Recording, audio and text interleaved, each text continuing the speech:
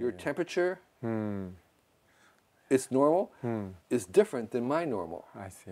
So we all have our own normal. That's great. So that's one of the reasons why we're doing this.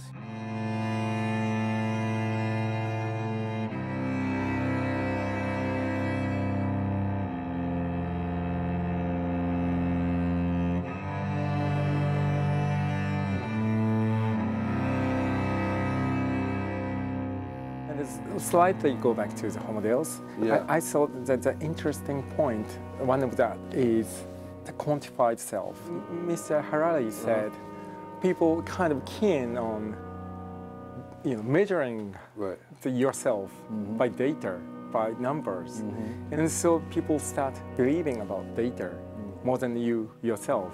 Then finally the kind of Homo Deus dataism, the controlling about the human being like ant. You are kind of the kind of founder of the movement of quantified self. So could you explain about what the quantified self itself will go? So the idea of the quantified self is that we can use machines and technology to record information about our bodies, about our behavior, about our activities, our productivity, and to record things so we have a memory of them.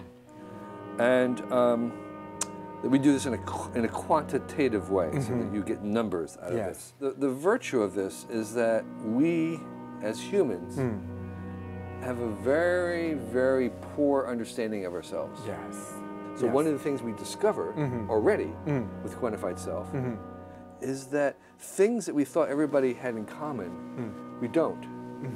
So like your heart is beating in a beat that is unlike any other heart, just like your fingerprint. Yes. Really? Your heartbeat has a fingerprint. Interesting.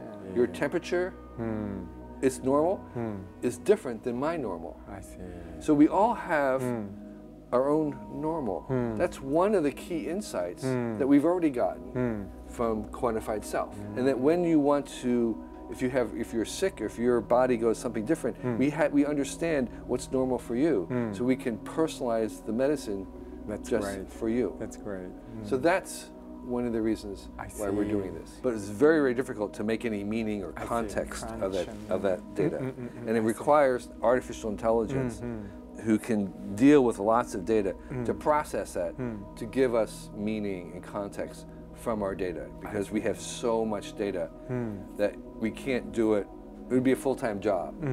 So we need to have an AI or AIs to process that data to give us some meaning from it. Would you think that actually the body of the human being or life organism is made by all just data? Or algorithm? So there is a philosophical question that astrophysicists, theoretical physicists ask, which is, what is the foundation of the universe? If you go to atoms and below atoms into the particles, into the quarks, and into, it's like, what is below that? And there's some people who believe that the foundation of all physics is information. It's from bits. It's are bits. Yes. Right. It's from bits. So if you believe that, then of course, biology is just information processing. I see. I mean, it's all information processing. This is made from information.